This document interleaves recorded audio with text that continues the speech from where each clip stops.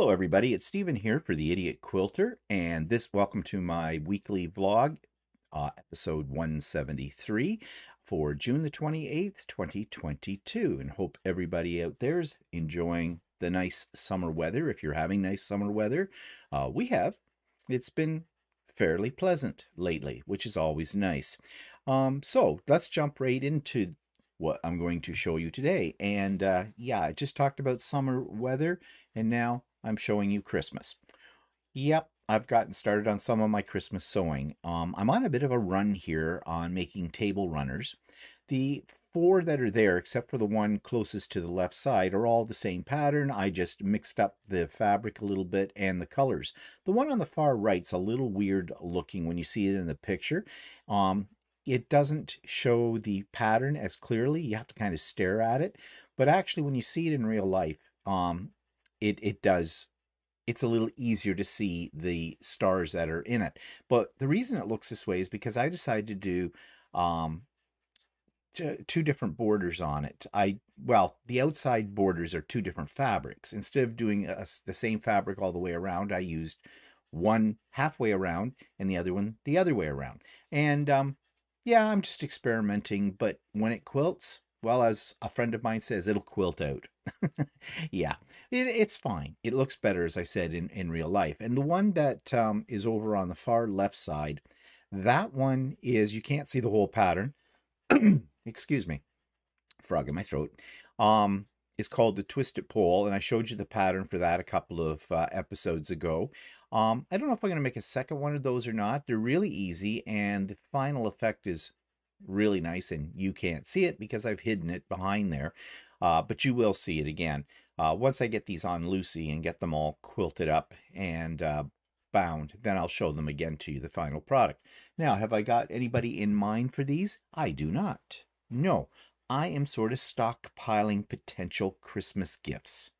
And that's why I started early, because I really don't know who's going to get what, how many things I might be giving as gifts, and I like to have a few things in reserve for, emergency gifts kind of a thing. That last minute gift idea. You've been invited to something and you don't want to go empty-handed, and that's why I'm getting ahead of it all now. And I started yesterday looking at a fairly elaborate embroidery project. And I'll say more about it maybe next week. I'm going through my threads to decide what I'm going to use with it. It's one of those kind of things I've shown you before that are all made in the hoop. They're tiles, they're a wall hanging, and they're very, very intricate. And because they're so intricate, they take hours and hours and hours and days and weeks of time to get together. But the end result is usually always worth it. So it's something I want to get started now and, do a few tiles every week or something like that. There's quite a few in that pattern. And I did mention that pattern last week. I showed it to you, called Celestial, what was it? Celestial Season? No, that's a salad dressing. Celestial Angels or something like that. And yeah, but I'll say more about that if I get started on it soon and show you it bit by bit. Maybe I should record my progress on it and make that into a separate video. Yeah, potential. We'll see. Okay, so that's what I have been making. But remember the Canada table runner that I made, and I appliqued the diamond pieces in the center, and I wasn't happy with them. I did raw edge applique, and I kind of oh, what's the word? Kind of got lazy and only did a single stitch in around close to the edge. Yeah, not good, because that fabric will unravel each time that it's washed.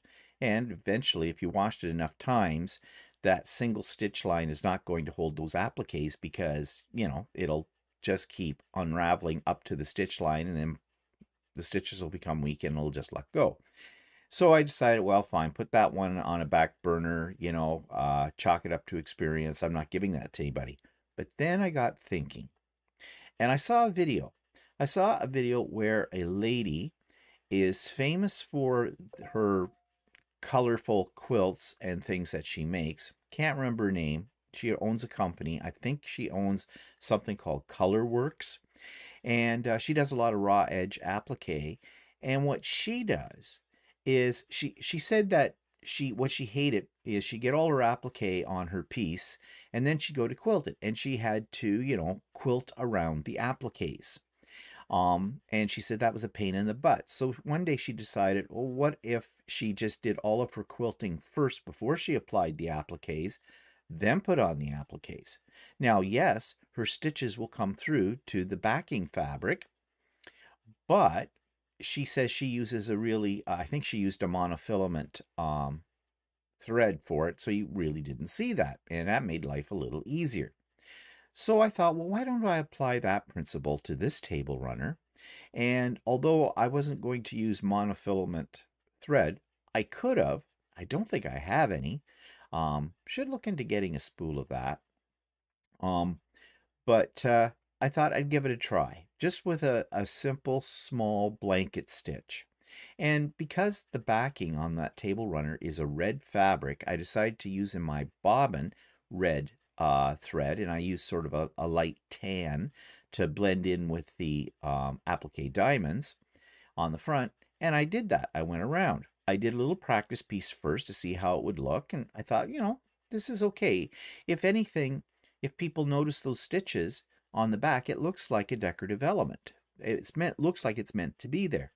So I went ahead and did it, and it worked. It looks great, and so I am going to give it as a gift.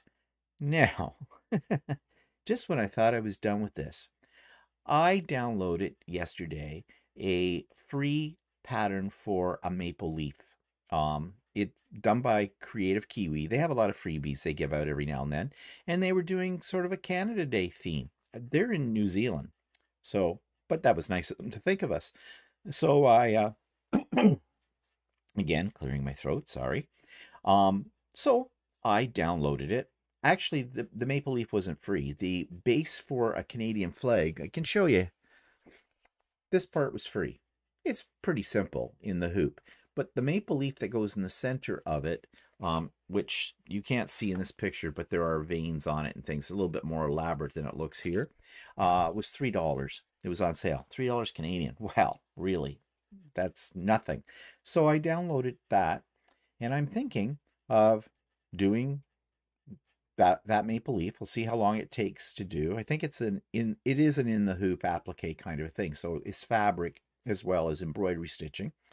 And I might applique that to the center of each diamond.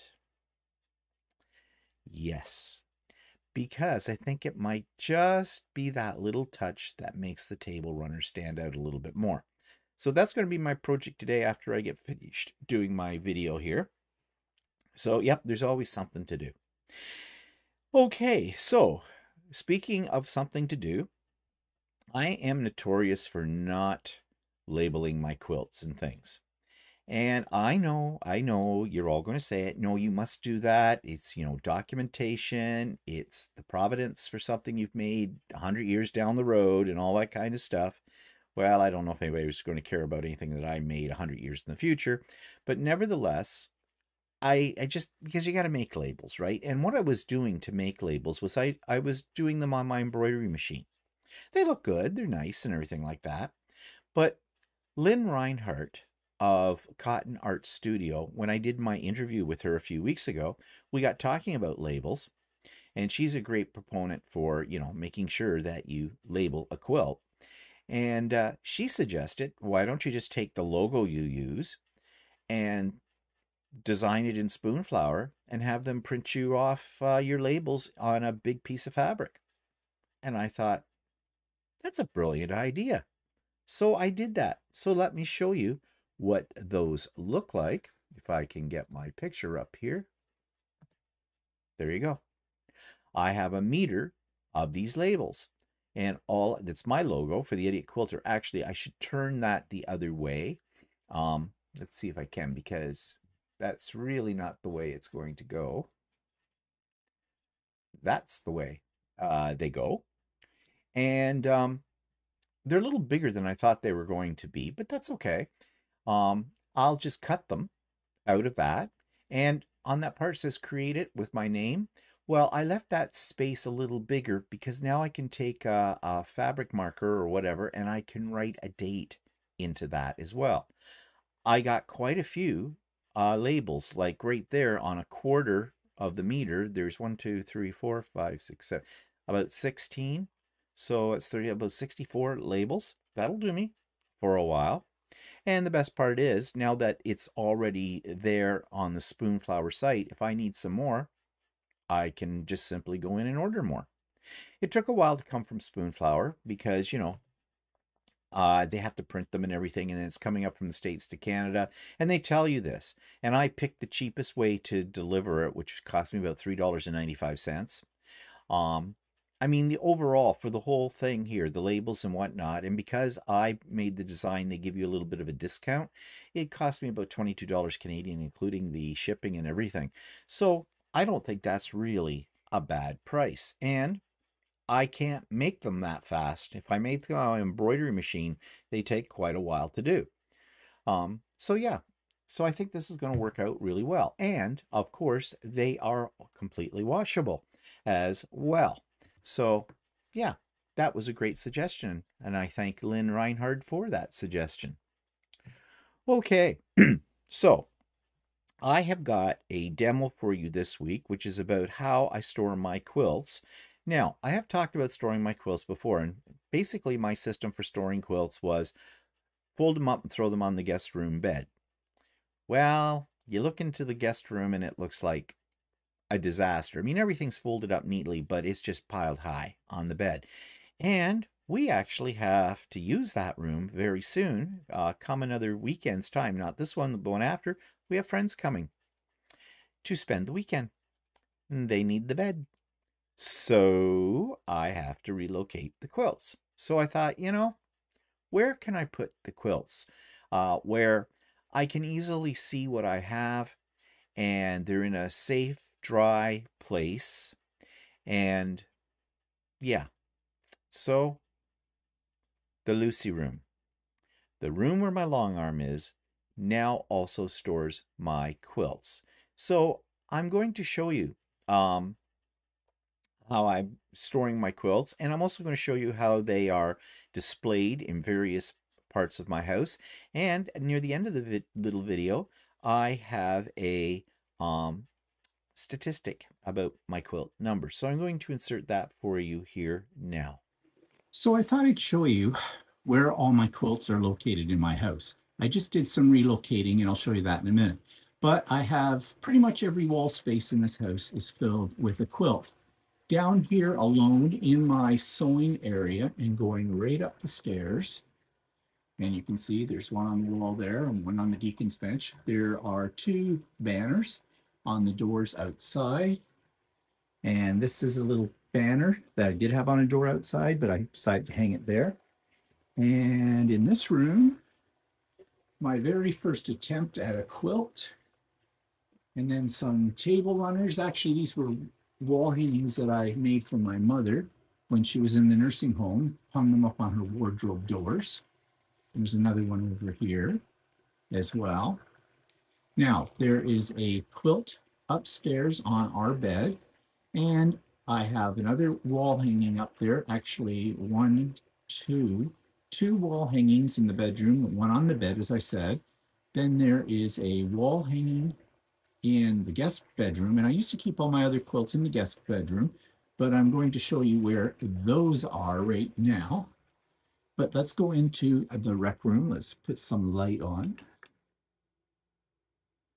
And so you can see there is a quilt there, a wall hanging, another wall hanging, and then we have a quilt on the back of that chair, and we have a quilt on the back of this chair, and there's a small quilt on the back of this chair, and that tablecloth I made as well. It's a quilted tablecloth. Then, of course, I have a table runner on that table, and then there's a bunch on the ladder rack right here. These are some of my earlier attempts at small pieces. And now I'll show you where the bulk of my quilts are stored. So we go into the Lucy room, put a little light on. There's one hanging up on the shelf that or on the wall. That one used to go out its full size, but I decided to relocate my threads so I could find them easier, and they look pretty there. And now here's where all the quilts that were up on the guest bedroom now reside. I just rearranged this about an hour ago because I've got guests coming in July and they need a guest bed. So I thought, well, it was getting really cluttered in that guest bedroom. So I have refolded these quilts, tried to do it sort of by size. And so they're all here as well. So yeah, I have quilts everywhere in this house, as you can see. So how many pieces are they? And when I say pieces, I mean quilts, table runners, wall hangings. I even have them on my screensaver on my computer. And I take a picture of every one of my quilts when they're done. And makes kind of a neat screensaver. But I did some statistics. And let's see, here's my notes. I have 14 pieces on the ladder rack. I have 28 hanging on walls and around the house. I have, and that includes ones that are also draped over couches. And on those tables you just saw, I have 45 pieces there. Pieces means banners, table runners, and quilts. Most of them are quilts in various sizes, everything from a throw or lap quilt right up to a queen size quilt. So yeah, I've been busy. So in total, that gives me 89 quilted pieces that I have made since I started quilting about, well, what's it now, 4, maybe going on 5 years ago. I've been very productive, and and that doesn't even count pieces like these up here, and it doesn't count the quilts that I have given away either. So really, my 89 is probably more like about 95. Yeah, I've been busy. Now, I made another video last week for you as well, and this one I'm going to put up as a separate video on YouTube under The Idiot Quilter Presents, and this is about how I make these videos. I've had a few people ask me what I use for equipment or how I put everything together. Now, I'll tell you right off the bat, I am not a professional and I'm not that sophisticated in the way I make my videos. And you go to yourself, not that sophisticated. Oh, wow, guess. Okay, but I thought I'd show you how I make the videos and how I put together and what the equipment is that I use in my whole procedure in that. So I did a little behind the scenes video about that, and here's a little teaser for that video. I can switch to my overhead camera. This is the one that I use a lot when I'm on Zoom, and I'll show you. There's the camera right there. Those are lights. Actually, I don't have my lights turned on. I probably should turn my lights on. So I just have, there we go, blind you. And there's one over here. Very sophisticated system, can't you tell? And these are lights that I bought from Amazon. And Amazon, let me switch here. And they were not that expensive, but they do give me a little better lighting in this situation. So I was showing you that camera that was over there, and that's the one that when I push the button here switches me over to this view.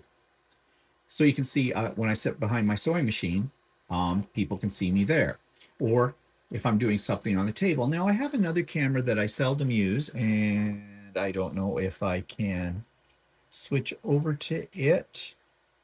Oh yes, here it is. It's one I call above. And now you get an above view, and that camera is way up there. You probably can't see it. That little blue glow on that. That's my overhead shot. That's what you're seeing here. Now, my idea for that was if I was doing demos, you'd see it better, but that camera doesn't have a really good focus for getting up close, so I don't use it very often. So I hope you'll enjoy that video. I kind of had fun making it as well. And I also learned that, yeah, the way I make videos is probably a little bit more complicated than it needs to be. So, maybe over time, maybe with a little bit more investment into more sophisticated equipment, I can do a better job. Okay, so subscribers quilt of the week. I do have one for you. This comes from Carol. And I was just thinking, I'm looking at my notes right now and it says I've got nothing, but I do. At the last minute, I got an email from Carol and she sent me some pictures of her great creations. Thank you, Carol. You saved me this week. And please, I'm out. I need your creations to feature. And remember, they don't have to necessarily be quilts. They can be anything that you have made, anything at all, any piece of artwork, any piece of fiber art, any knitting, crocheting, paper crafting, whatever. I'll take it all. And just send me one or two pictures and a very brief blurb, 50 words or less, and I'll feature you on here. But right now, I'm featuring Carol. This week's subscribers' quilts and creations come from a young lady named Carol, and Carol lives in, I believe, San Diego, California, and she writes this. The quilt is one I designed and made as a gift. The picture of the lady is an acrylic painting I'm working on, and the collage is from one of my many art journals I make. I have over 25 art journals that I designed and made, each one different. To tell you a little bit about myself. Been making quilts since 1995. Taught myself how to quilt and design my own patterns. I donate quilts to unwed mothers and fathers. Started the first African American Quilt Guild here in San Diego, California. I make altered art journals, handmade books, art journals, and so many other arts and crafts. Yeah, well, these are beautiful creations, and I love the variety of your creative talent. All of these are really lovely and unique creations. And so thank you, Carol, so much for sharing those with us. And I hope we see more of your work in the future. And that takes me to the YouTube channel of the week. Now, this is one that was recommended to me by one of my subscribers, uh, Dana, who lives out in Regina, Saskatchewan, Canada. And Dana and I are, well, Dana's a little bit more than a subscriber. We're friends as well. But, anyways, she knew that I was struggling with hemming a pair of jeans. And if you remember, I told you the story about breaking my machine basically by trying to hem these jeans on it because I was an idiot. Um, but she sent me this link to a video clip from somebody that goes by the name of, or the YouTube channel goes by the name of Thuy, Thuy. I'm not sure if I'm saying it right. But this person who did this video had a really unique way to hem jeans. So that made me interested in her other videos. So I've watched several of her videos and they are very, very good, very informative, and show you some things that you may not already know, or things, how to do things that you find complicated in an easier format. So here's my review of Thuy Sewing. This week's YouTube channel of the week is one I stumbled across by accident when I saw, or was actually told by one of my subscribers to check out a video about hemming jeans in a very unique way. And this came from this site, which is called, I think it's Thuy Sewing. Sorry if I mispronounced that. But she has a really different bend on doing certain types of sewing. Now you can see on her front page of Thuy Sewing that have you ever seen the way to sew a reversible vest? Do you know how to sew a spaghetti strap top? 5 sewing tips and tricks that will make you sew, I don't know, better. Does it tell me? No, it doesn't. Oh, there it is. Let me see what it really is. That will make you sew better, part 3. So she has a lot of tips and tricks, and it looks like tutorials as well. So she has them laid out in playlists, sewing tips and tricks, DIY. Let's just go up to her playlists and see DIY shorts, DIY sewing, DIY pants, DIY clothes for little girls, DIY little girls' dresses, skirts, making patterns, tops. So this is definitely geared towards those people who sew garments.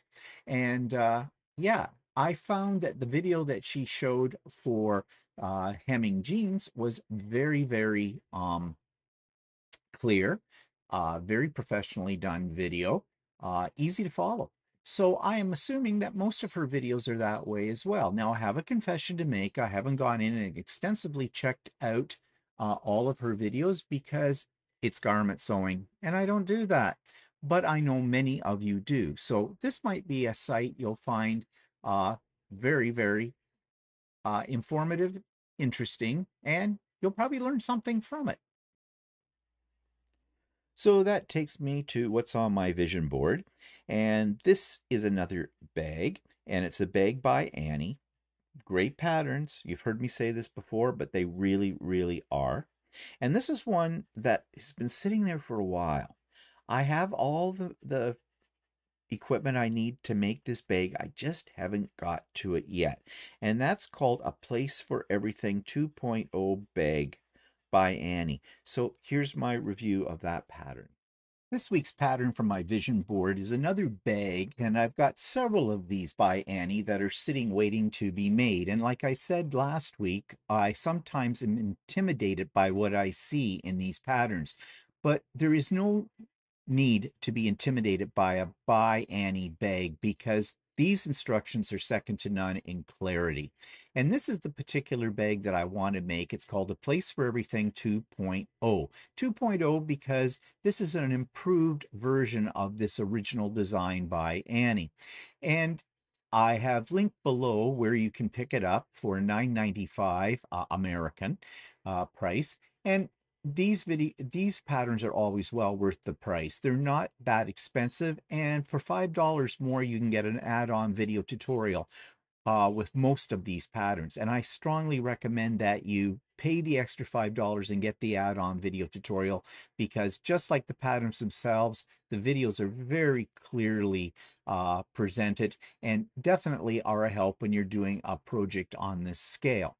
So I'm looking forward to doing this bag by Annie, A Place for Everything. And here are some pictures and shots of what they could look like. Um, you know, they're a beautiful bag, and picking out fabric that you like is going to make it even nicer. But there's the little touches, the extra pockets, as you can see on the outside of this bag, the little pieces of hardware as well. They just help to make the bag look very professional. Here you can see the inside of the bag, lots of pockets, more zippers. Don't be intimidated by putting in zippers in these projects because, again, by Annie shows you step by step how to do it, and her instructions are very clear. Here's another variation. This would be a bag that would be great to take to a retreat or to a class. It's got lots of room to hold your stuff, but I think it's versatile enough that you could use it as a carry-on bag for a flight or something like that. So I'm looking forward to making this bag at some point in time. I got to get the lead out and get on with these projects because these bags are starting to pile up. Now, this would be the spot where I'd stick in a teaser for an interview that I have done in the past week. No teaser because there's no interviews. I am out of interviews. I have sent out a couple of feelers to individuals, but I'm not getting any response back from them. I don't know if they think I'm a quack or they just figure it's not worth their effort or time or whatever.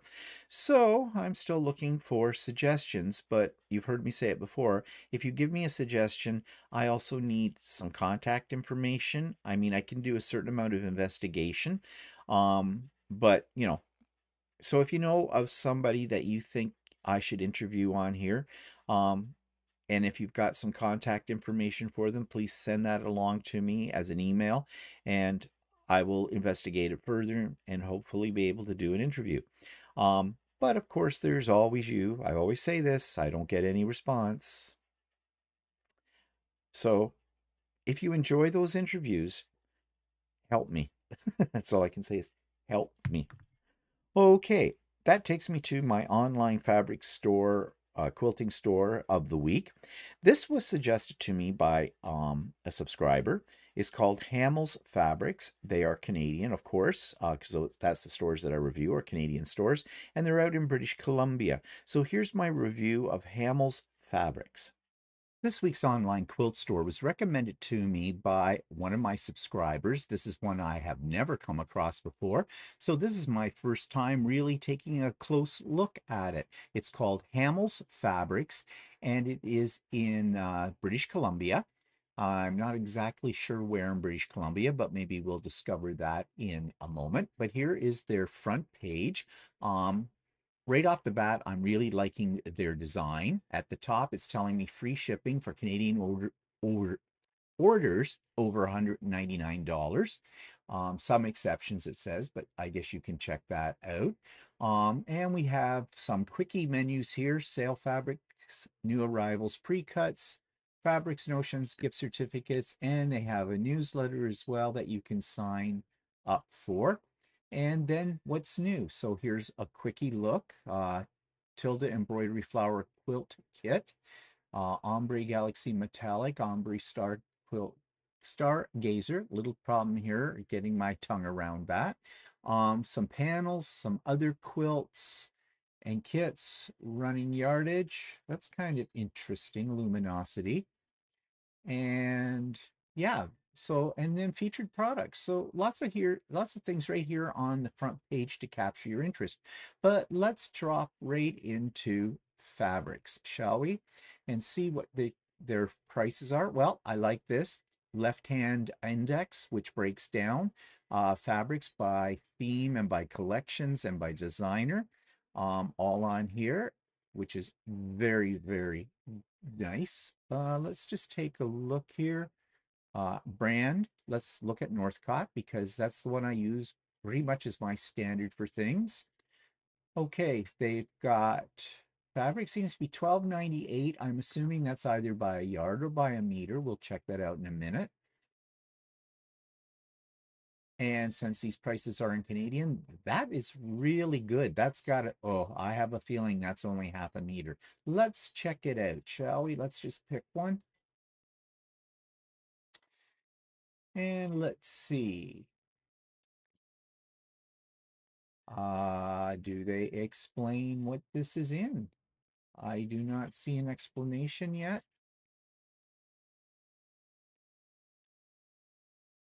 Okay, if it truly is $12.98 Canadian for a full meter or yard, that is absolutely fantastic. But I'm not sure. So let's explore things a little further. Let's take a look at, they've got it shop by category. Okay, let's put it in a cart and see what we've got. Proceed to checkout.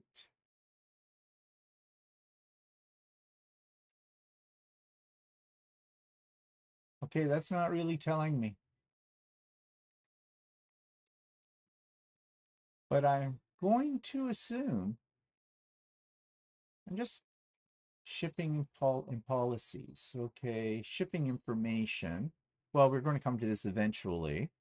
Um, 14.99 for orders under $199. That is not bad. And of course, free shipping for over 199.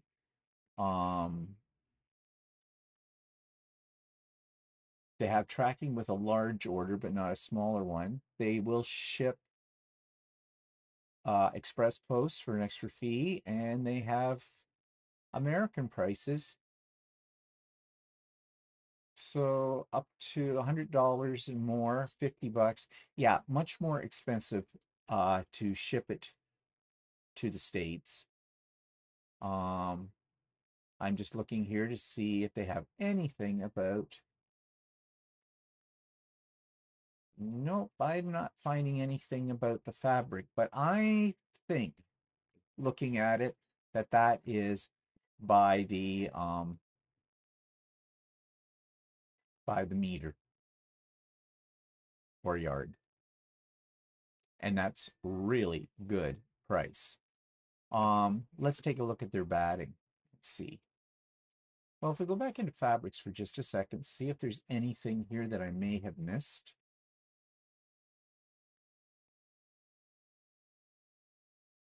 Oh, now not all their prices are that. Okay. Yeah, all right. This now confirms for me that this is by the meter or yard. And yeah, prints are more expensive. Well, these are batiks. Okay, batiks are almost $20 a meter or yard. Um, let's just for fun take a look at a category that says 10 to $25. Okay, so now we're getting into the prints and batiks again. Yeah.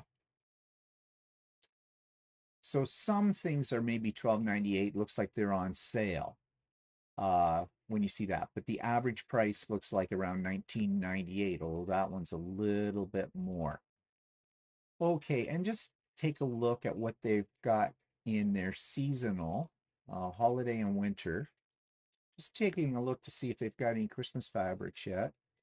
A little bit. They're more expensive. They're almost $21 a yard or a meter. Okay, and it looks like it's whatever they have in stock from last year when it comes to Christmas, which, yeah, it's still early, so that's not a problem for me. Um, what else is in there shopping online? Books, batting. Let's take a look at their batting. They have Hobbs, 100% cotton and an 80/20 cotton blend, and warm and natural, warm and white, and black. Okay, so they've got probably the most popular battings. I didn't want the black, though. Let me go back here. And that seems to be all they have. Hmm, let's try the 100% cotton, warm and natural. Okay, so really not a huge selection of batting. It looks like they're out of 80/20 batting as well. So let's go back to their store. And let's see, notions. Well, we'll check their notions. Probably, yeah, pretty much standard applique kits, yeah, gloves. So yeah, standard kind of things you would expect in notions. And they on the sidebar they show you all the different things that they do have there listed. Very easy to navigate around this web page, which I like. What we got in the clearance section? Well, we have 60% off. Okay, so $12.98 seems to be the going price on some of those. Some of these are quite nice. So is that 60% off? What's 60% off? Whoa, here we go. So some good prices to be had here. Although everything I'm seeing in here, that's interesting. Don't know what I'd do with it, but it's interesting. Um, well, they have a lot of pages of stuff, so yeah, might be something in there. All right, let's go back to the shop online. And let's see at books, interfacing, patterns, precuts. Let's check out their precuts. Charm squares, fat quarter bundles, honey buns, jelly rolls. Let's check out the jelly rolls. Jelly roll prices, standard. No great bargain there. It's just your average price. And not a lot to choose from in that. But they do have precuts. It would be worth checking that out a little bit more if you're interested in getting some precuts. And let's take a look at something else. Quilt kits. And they have them by brand. There's 33 different quilt kits. So, yeah, bags as well.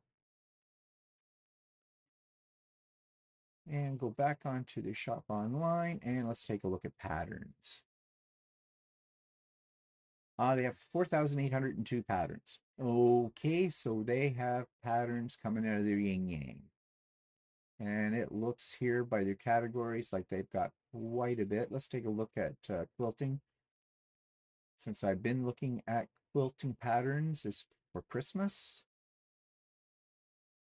Standard pricing. Yeah, lots to choose from. Okay, now they do have a storefront, and they're in, I'm not sure how to say it. Is it Souk or Suki, BC? Where I'm not sure in BC where that is. Never been there, but okay. And so that's their storefront.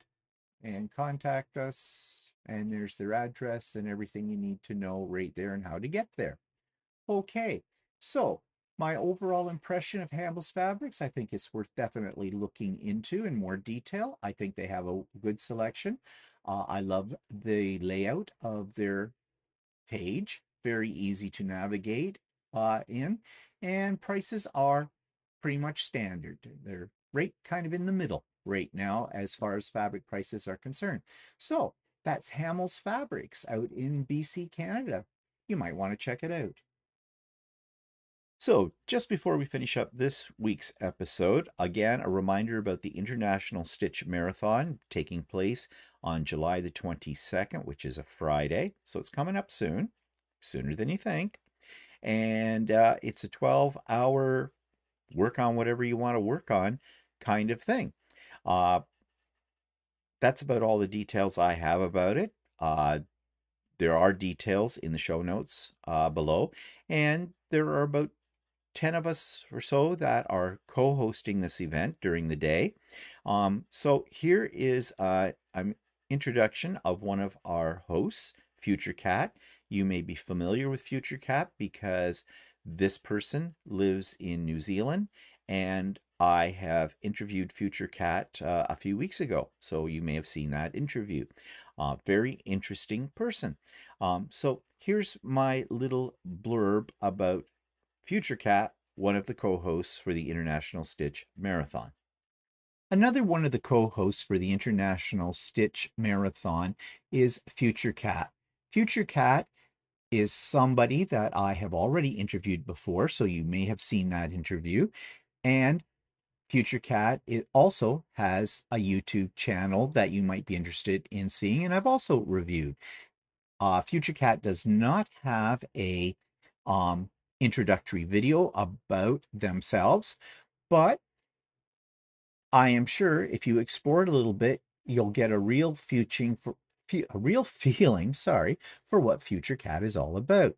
So, another co-host for the International Stitch Marathon. Check Future Cat out. And speaking of events, well, at the end of this week, we are into July. And so the first Wednesday of July is July the 6th. So that's next week, 1 week from this Wednesday. And yeah, it's time for Craft and Chat. How time flies. Really, just seems like yesterday that we had a Craft and Chat, but it wasn't. So all are welcome to join us for that. The Zoom link for it is listed below. Starts at 1 p.m. Eastern Time, my time zone.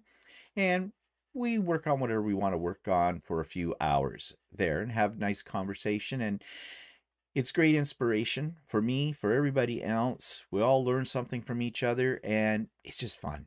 Just fun. I'm looking forward to it. I always look forward to it. So that's July the 6th, starting at 1 p.m. I'm getting all choked up thinking about it. Starting at 1 p.m. Eastern Standard Time, and we run until approximately 4 o'clock or so. So I hope you can join us. And for those of you that are on my mailing list for it, expect an email towards the end of this week with the Zoom link in that email for you. But all are welcome. Okay, all are welcome. You don't have to be on my mailing list to come. Okay, so that takes me to the end of this week's episode. I hope you have a good week. I hope you're feeling in a creative mood. I know it's hard to stay indoors if the weather's really nice and so why not relocate your sewing machine outdoors? As long as it's not raining, of course. Can be done.